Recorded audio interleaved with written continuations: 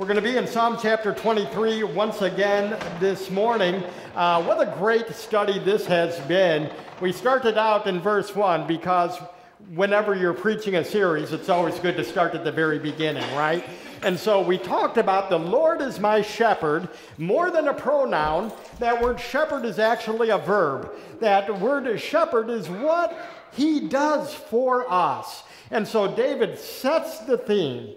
Because the Lord is my shepherd, because he is the one that is shepherding me, the good shepherd is doing his job. How do I know that? Because I am lacking in nothing. I have everything that I need to live a life that is pleasing to him. And when I am living a life that is pleasing to him, I am going to be satisfied with what he has provided for me. That's what the shepherd does. And so David sets that theme right there in verse 1. In verses 2 and 3, it talks about the role of the shepherd. What is it that he does? Verse 2 says this, he makes me to lie down in green pastures. He finds that place where I can go for sustenance, and that place where I can go for rest. It says, he leads me beside still waters. He brings me to a place of refreshing streams. Now, it's been said that the human body can go without food for quite a while. Some of us a little bit longer than others, maybe, okay? But that's how our bodies are designed. We can go without food for a while, but you cannot go without water for too long before you start having serious problems.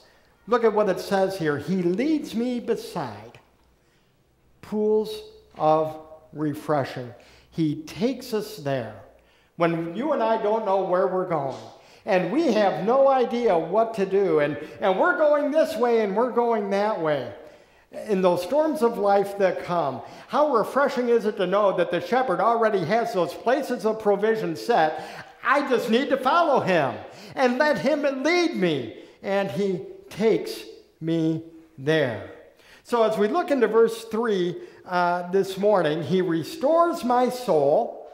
He leads me in paths of righteousness for his name's sake. You know, there's a big list of people in Scripture that have wandered away from God and have needed restoration. They have needed to have their fellowship with God restored. I think of Jacob, Samson, David, the writer of this song. You know what? Did David experience dark days in his life? You better believe he did. And that is why David could write of the restoration that takes place when we fellowship with God. We know that Peter struggled the same way, didn't he? Was Peter filled with doubt? Yeah, he sure was. But yet restoration could take place. The Apostle Paul as well. The Apostle Paul needed to come to a place where he recognized, I need those refreshing waters. I need to find myself where God has placed me with his provision. Sometimes we're looking for provision ourselves, and we're looking for the provision that we make. Where does our provision come from? Does it come from me? No. You know what? It comes from the shepherd that is mentioned here in Psalm chapter 23. It is our nature to wander from the shepherd. The hymn writer Robert Robinson put it in a hymn. Come thou fount of every blessing. One of the phrases in there, prone to wander. Lord, I feel it. Prone to leave the God I love. And you know what? That could be a defining phrase for all of us, because at one point or another in our lives, and you know what? For some of us, it's been several points. Maybe it's been many points in our lives. This becomes our theme. I feel like I'm wandering. The very God that takes care of me, as I wander, I'm saying that the shepherd doesn't know how to lead me, his sheep, to places of provision. This morning, I want us to look at God's prescription for wandering. When your feet start moving and you don't know where you're going, let me encourage you, God has got this. So verse 3 says, He restores my soul. He leads me in paths of righteousness for His name's sake. The Lord is my shepherd, I shall not want.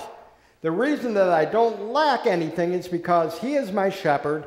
He makes me lie down in green pastures. He leads me beside the still waters.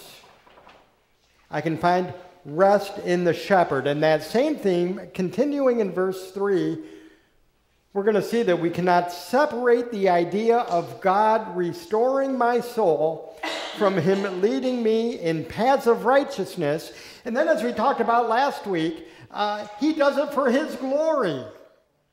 He does it all for Him. We are the recipients of His leading, but ultimately, when He says, I am the good shepherd, He is giving us an ironclad guarantee. I'm the shepherd. Shepherding is what I do. It's what I continue to do. And so we see here in verse 3 that He does it for His name's sake. It says He restores my soul.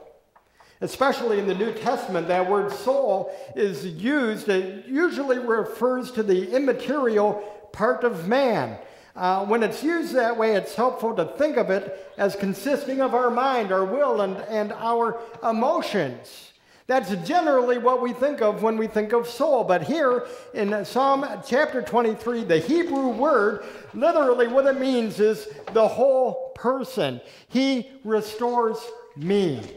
He restores my mind. He restores my emotion. He restores my will. He restores my whole being. How many of y'all have ever just been so tired you don't even know where you are? Have you ever been to that point? Okay, so here, let's see, when was it? It was Tuesday or Wednesday, I don't remember. My neighbors decided to have a concert at like 11 o'clock at night. And they have a drummer. Everything is Wipeout. You all know the song Wipeout, that big old drum solo? Everything is Wipeout to this guy. And it went on and on and on. And one of the neighbors apparently called the local constabulary. And they came and told them to dial it down. Thankful for that. Then I couldn't get to sleep. I was hearing Wipeout all night long. I couldn't get to sleep. Okay. So here it is. It's about 1:30, and I'm doing this. My bride, bless her heart, she's just sleeping soundly. So I decided, well, I might as well get up. I'm not doing any good here. So I'll go out and I'll do some reading. That'll put me to sleep.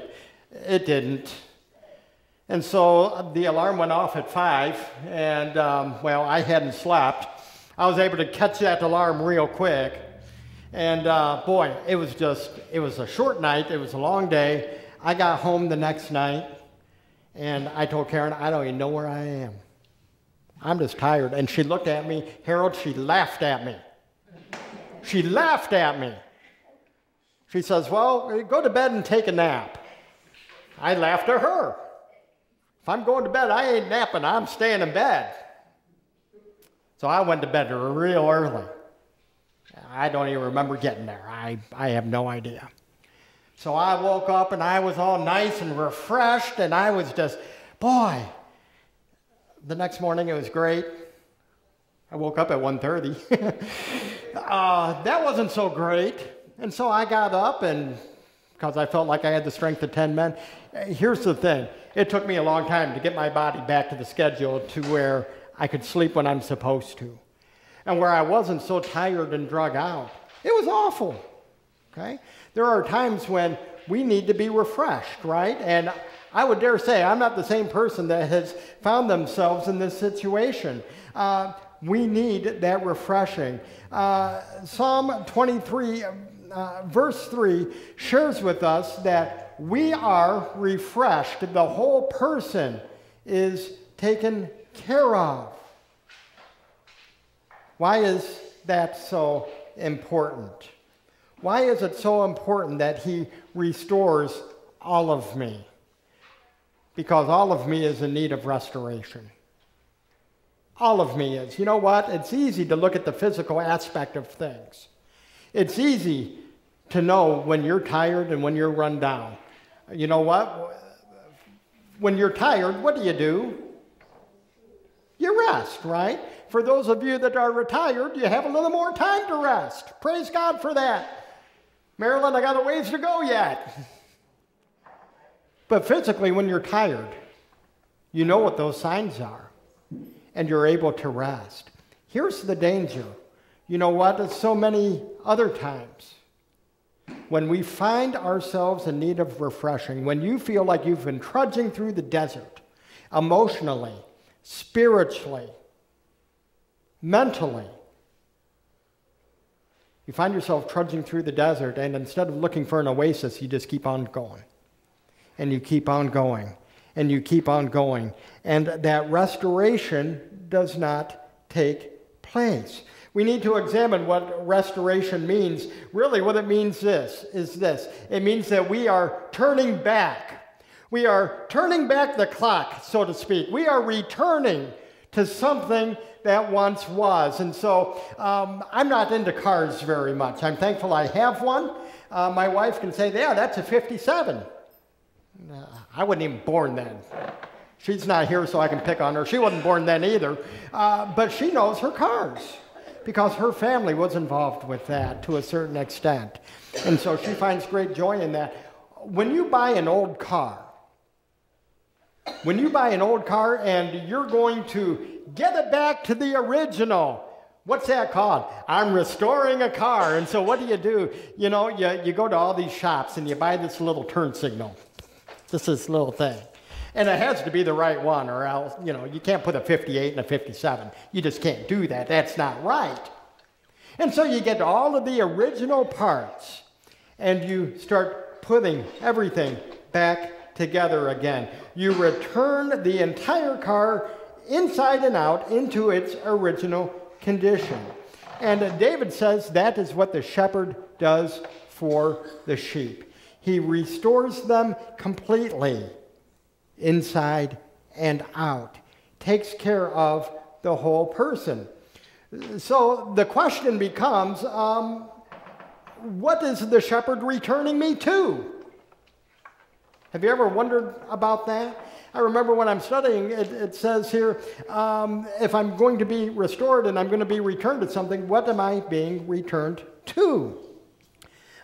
Before we answer that question, let's make clear what David isn't saying, okay, because we need to know this. He is not in any way implying that a person can somehow lose his or her salvation and then have that salvation restored again. David is not saying that. That would require that Jesus was someone's shepherd for a period of time, ceased to be his shepherd, and then continued on with that. It says, the Lord is my shepherd. It gives that continuity there.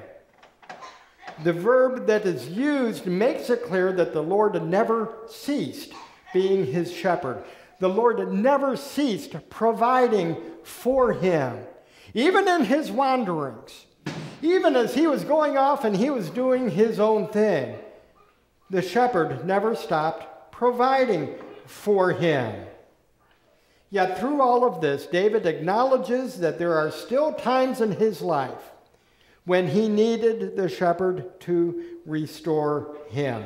That is why in Psalm chapter 42, verse 5, David wrote, "Why are you cast down, O my soul? And why are you in turmoil with me?" That is why he could write that. He could say that my soul is cast down. And to a shepherd, that would be a very familiar phrase. It describes a sheep that gets stuck on its back and needs help to get back up again. Sometimes I think that's like you and me. How many times do you find yourself flat on your back and you need help to get back up again? I got down on the floor with the dog this morning, Molly. I got down there with her. Again, Karen's done a lot of laughing at me lately, okay? But she laughed at me. I was down there. I said, oh, I think I need help to get back up again. Sometimes we find ourselves in need of help, don't we?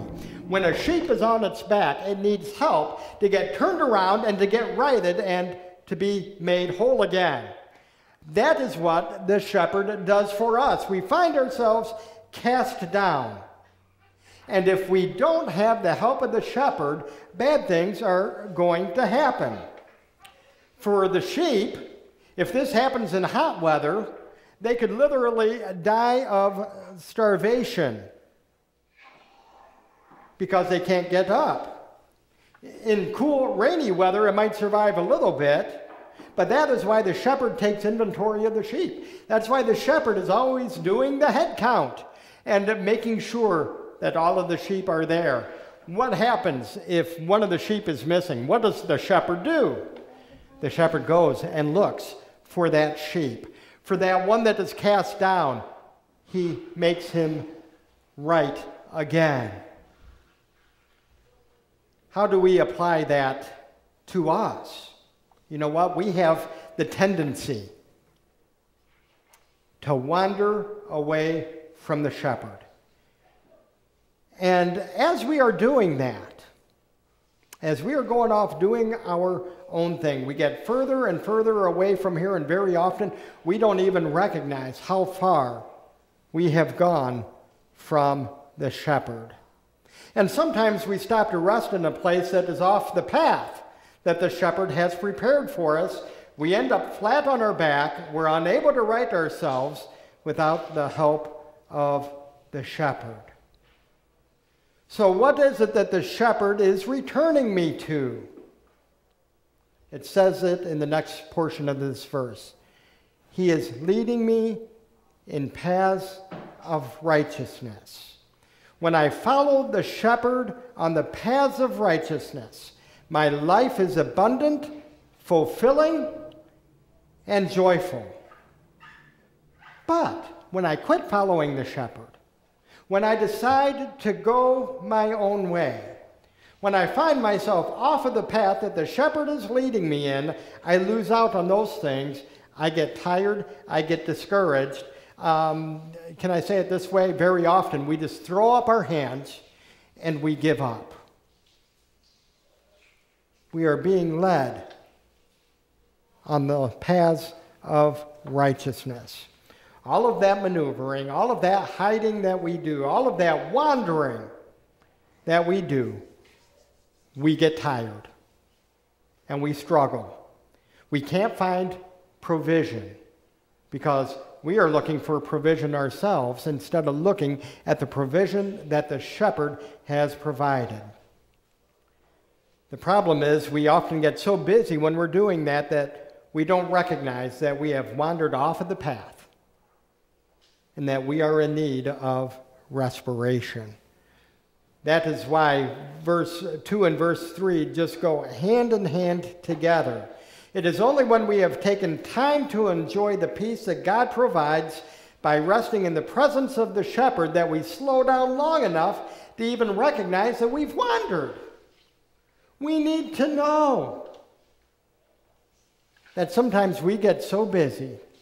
And you know what? Our wandering may be the result of what we think are very good things. Okay? Let's use our calendars as an example. All of us here are busy people. I pick on all of y'all that are retired, okay? But watch this. Since you have, Marilyn, since you've retired, you're busier now than you ever were. And I kind of laugh at that, okay? I just do. But the reality is, whether you are working, whether you are retired, we are all busy people. We have jobs, we have families, we volunteer, we do this, we do that.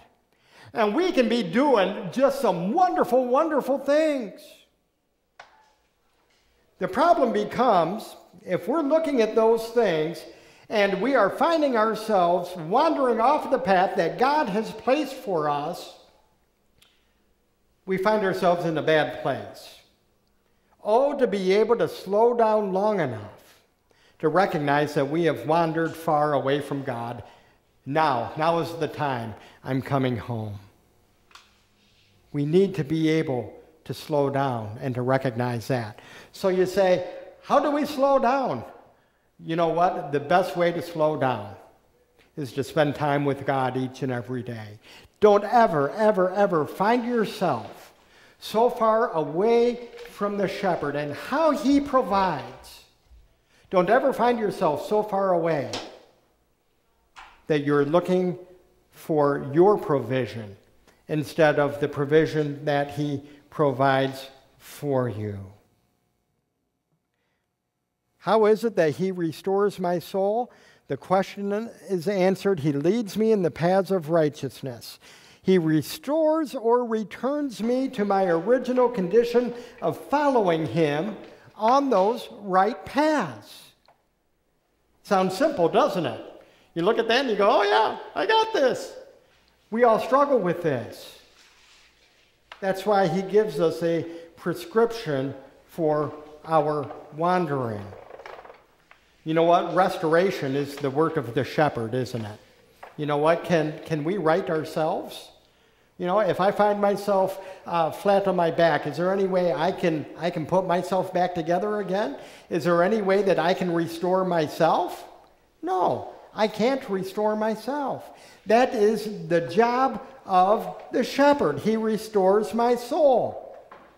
As a sheep can't do that, you can't do that. It is the shepherd who restores us.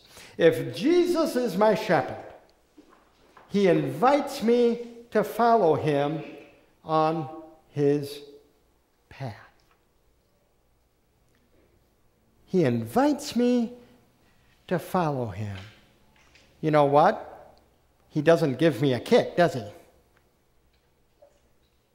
He invites me to follow him. It is up to me to accept such a gracious and loving invitation to experience God's provision and grace as I am on that path that he is leading me down. We used the illustration last week about the shepherd out east and how the shepherds always led, but when the tourists came, there was a gentleman who was behind the sheep and was telling them what to do and this and that. And the tourist went to the guy and said, I thought shepherds led from the front. And what was his response? I'm not the shepherd, I'm the butcher. Knowing who you're following, knowing where your provision comes from. That's why it says here, he invites us to follow that path. God's prescription to my wandering is to invite me to follow him and to be found in his path. How do we do that? Well, there's three things here. How to follow Jesus on his path. First of all, trust wholeheartedly in the shepherd's leadership. Trust wholeheartedly in what he does for us. Proverbs chapter 3, verses 5 and 6. Most of us can probably quote this. Trust in the Lord with all your heart, and lean not on your own understanding. In all your ways acknowledge him, and he will make straight your paths. Sheep can't come up with their own migration routes. They can't make it from point A to point B without somebody leading them. They have to commit themselves 100% to the shepherd that he's going to lead them down the right path. Let me share with you this morning. The Lord is my shepherd, I shall not want. He will lead me down the right path. I don't have to question the direction that he is leading me. Why? Because I'm not thinking about that God needs my help to lead me down the path. So when you get to a fork in the road, guess what? God knows which way to go, and he's going to lead me that way. How dare I think, and how dare I say, God, you're calling me this way, but I see greener pastures over here. I think I'm going to go over here for a spell. Trust in the Lord with all your heart. Don't lean on your own understanding. When it comes to the leading of God, to take yourself out of this equation, because God knows where you are to go. We need to pray that God will develop in us our trust in His guidance. His word already says He's going to lead us. Okay? What is the thing that scares us the most when it comes to trusting God's provision? It's simply this: God doesn't know what He's doing. I think I'll do it this way and it'll turn out okay. Trust in the Lord with all your heart and with all your understanding. Lean not on your own understanding, rather. God does not promise to lead us on paths of prosperity or popularity or comfort or even happiness. You know what? The journey isn't always going to be what you and I might consider a great time, because there are struggles along the way, aren't there? And you know, here within this church, we have seen this. You know what? According to my definition of fun, life isn't always fun, is it? Because there are so many things that happen to us. There are so many things that happen to our loved ones. God does not promise to lead us on paths of prosperity, popularity, comfort, or even happiness. He does promise to lead us in paths of righteousness. These paths will often include pain and discomfort. Very often they will, and we don't like to hear that. We don't like to be in pain. I'm allergic to pain. I like it. How many of you all just love to be uncomfortable all the time? Some of you have lived with situations like that for a long time. And you know what? Living in that arena is not fun. Living that way, it hurts. And it causes a lot of pain, and it causes a lot of anguish. He promises to lead us in those paths, and very often it will include pain and discomfort, but it's always done for a purpose and for a reason. Maybe that is what is needed. Those periods of pain and discomfort when all of a sudden I'm not relying on my provision because there's nothing I can do. I am relying on the provision of the shepherd, Psalm 23:1. And as I am doing that, He is giving me what is needed to develop holiness in my life. You see, we don't often equate holiness with our journey through pain and suffering. We don't often equate holiness as something that we are walking toward even as we are going through periods of despair, as we are going through periods of grief. Okay? It may be a job situation. It may be a financial burden that you're carrying. It may be a family issue or concern. It may be a loved one that finds themselves actively passing, as we see with Corey and his family right now. Why does the shepherd lead us down these paths? Because it's all about the provision that He gives to us. And it's needed to develop our holiness. That is how restoration takes place, when I am wholeheartedly looking to the shepherd. If Jesus is my shepherd, He invites me to follow Him. Number 2, obey the parts of God's will that I already know. So, we already know that God's word is full of promises, right? And it explains what God's will is for us. First of all, it's God's will that we come to Christ. It's God's will that we are saved. 1 Timothy chapter 2, this is good, and it's pleasing in the sight of God our Savior, who desires all people to be saved and to come to the knowledge of the truth. It is God's will for us to come to Christ. It is God's will for us as His children to be filled with the Holy Spirit. Therefore, do not be foolish, but understand what the will of the Lord is.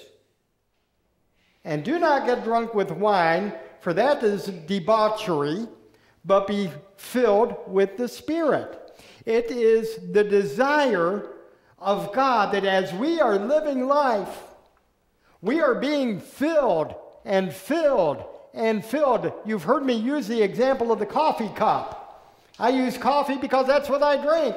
Okay? If I keep pouring coffee in the cup, pretty soon the volume in the cup fills up, doesn't it? What happens when it gets to the top? It runs over. That's going to be verse 6, okay? It runs over. And that is the picture of the filling of the Holy Spirit. It is God's will that each and every day we are filled with the Holy Spirit of God. Here's one that we don't care for too much. It is God's will for us to suffer for doing good. Okay? And Scripture teaches that. 1 Peter chapter 4, therefore let those who suffer according to God's will entrust their souls to a faithful Creator while doing good. Are you struggling today? You're doing good and you just feel like you're being hammered down? Praise God for that. You have direct access to Creator God. It says here in 1 Peter chapter 4, that those who suffer according to God's will entrust their souls to a faithful Creator while doing good. The Lord is shepherding me. The Lord is taking care of me. And when that is happening, when I am doing good and I am paying the price for doing good, I can know that God is taking care of me, even as I walk through those dark valleys, even as I go through things that I don't understand, things that I don't get.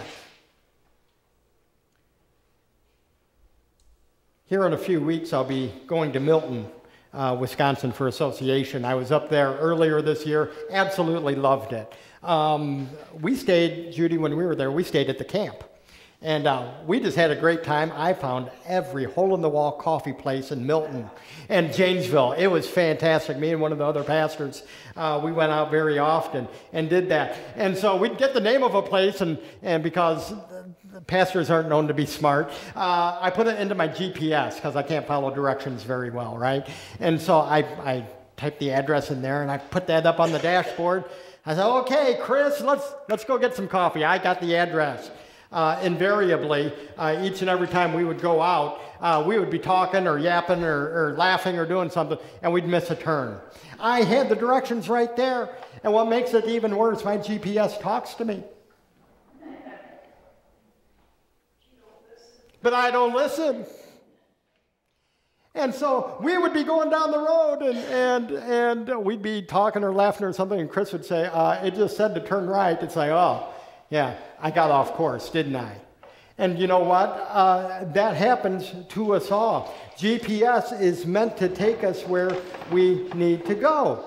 But in order for it to take us there, as the driver, I need to pay attention. As the driver, I need to not only focus on the road, but I need to listen for that voice. And can I say, whenever I make a mistake, it tells me so? Those dreaded words, recalculating. You know what? How many times does God look at me and say, hey, you're off course.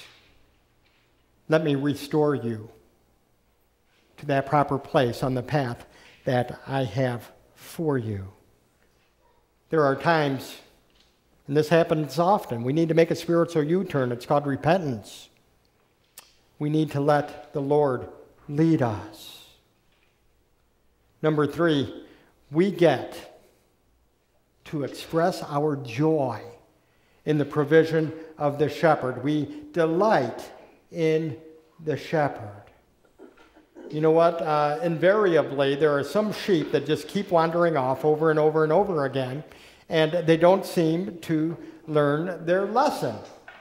Now, as the shepherd loves his sheep.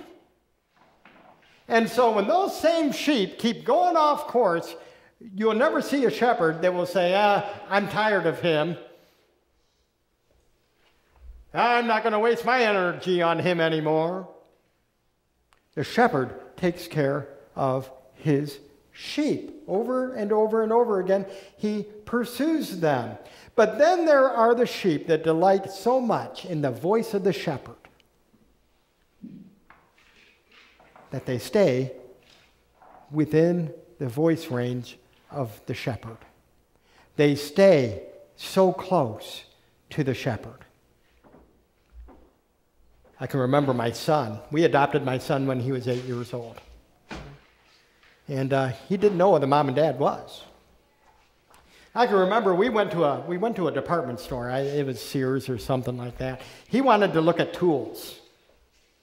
Okay, let's go look at tools. It was a big store. And he really hadn't been in anything that big before. And so as we're walking in, he took my hand. 8 years old. He took my hand, and we went walking in there, and we went up the aisles and down the aisles. Pretty soon, he started getting a little adventurous. He wanted to go look at drills. My boy. And so he went, and he was looking at drills, but he was constantly looking over his shoulder just to make sure I was right there. Sometimes he would call out, "Dad, I'm right here behind you." He made sure that he stayed where he could see me, where he could hear me. You know what? As a father, I took great delight in that. How often does God delight in you as you are staying within the range of his voice, as you are listening to him? And even more so, as God delights in you, as the shepherd delights in his sheep. We are sheep. How often do we delight in the provision of the shepherd? Psalm 37 verse 4 says this, "Delight yourself in the Lord. Delight yourself in the Lord, and he will give you the desires of your heart." He will give you the desires that are consistent with what his will is for you. Find a great delight in the shepherd this morning. This is how he leads us in paths of righteousness. If Jesus is my shepherd, he invites me to follow him on his path. One of the most important things that I can do is to delight in him. Trust wholeheartedly in the leadership of the shepherd. Obey the parts of God's will that I already know. Delight in those. Delight in the provision of the shepherd. Do you love God with your whole heart, but you still find yourselves wandering? Prone to wander? Lord, I feel it. Prone to leave the God I love? Let me say this, if that is you this morning, you are in great company. Can I say that? Because that has happened to us all. And lest you think the people of Scripture were perfect, newsflash, you're no different than they are. They too were prone to wander. As the shepherd has restored them, the shepherd restores us, even today. Let's pray. Father, we thank you, Lord, that as the shepherd, you are in the business of restoring us. Father, how we need that restoration, how we need, Lord, to be led. I pray that we would be willing, Father, that we would give up our control. Sheep have no control at all. Father, I pray we give up any vestige of control that we think we have. And Father, that we just wholeheartedly follow you. And Father, that we love you and that we serve you. May we never be so far from you that your voice is distant. And the provision that you provide for us can't be found because we are looking at providing for ourselves instead of relying on you as the shepherd to do what you do, and that is to shepherd us. Father, we thank you for your word. And Father, the prayer is this: if there's somebody here this morning, Father, they just need to experience your grace and restoration. I pray that this morning would be the time that that happens. Father, that they would come to you, that they would delight in the work of the shepherd. And Father, that we would be thankful for your provision and your grace. In Jesus' name, amen and amen.